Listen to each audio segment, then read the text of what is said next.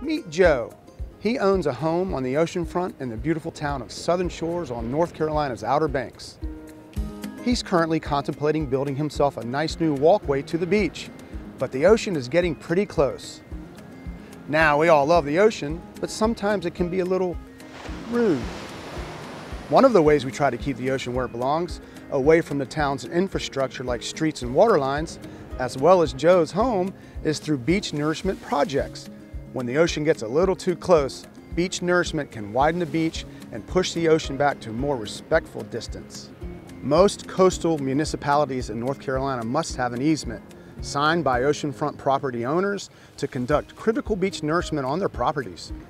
The easement area applies to the oceanfront part of your property that is adjacent to the state-owned ocean beach and already subject to public trust rights under North Carolina law. Courts have defined the public beach to extend from the water's edge to the mean high water mark, a line that fluctuates with tide amplitude and erosion. The state does not, however, own the dry sand beach, generally defined as the area between the mean high water mark and the base of the first line of sand dunes. However, state courts have consistently held that title to the dry sand areas does not give the property owner an absolute right to privacy or to restrict access to that portion of the property. That way, residents and visitors can enjoy the beach and all the activities it has to offer.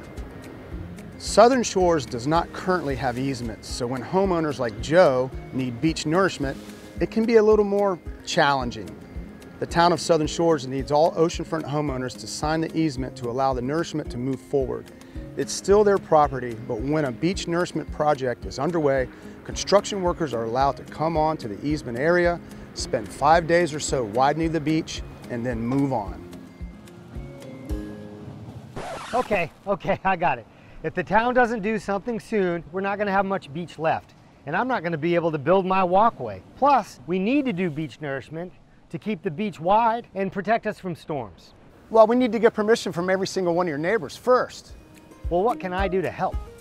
Well, you can get them to sign an easement and help explain to those who might not understand what it is to do a project, and that the beach nourishment easements don't mean the town can build a road or public beach access on your property. They just mean the town can be on that section of your property for a few days while they work on widening the beach. This is still my property, right? Are you listening to anything? I want to build a gazebo. Well, it's still your property. You can do whatever you want. Nothing's changed. Excuse me. Continue. Ooh. So, when you see a letter asking if you'll allow a beach nourishment easement on your property, please consider signing it. These easements must be signed in person in front of a notary by each owner of the property. We can support the town of Southern Shores in their efforts to acquire the right to perform beach nourishment, because we all want lots of room to play, fish, and enjoy the beach. Right, Joe? I like the beach over there.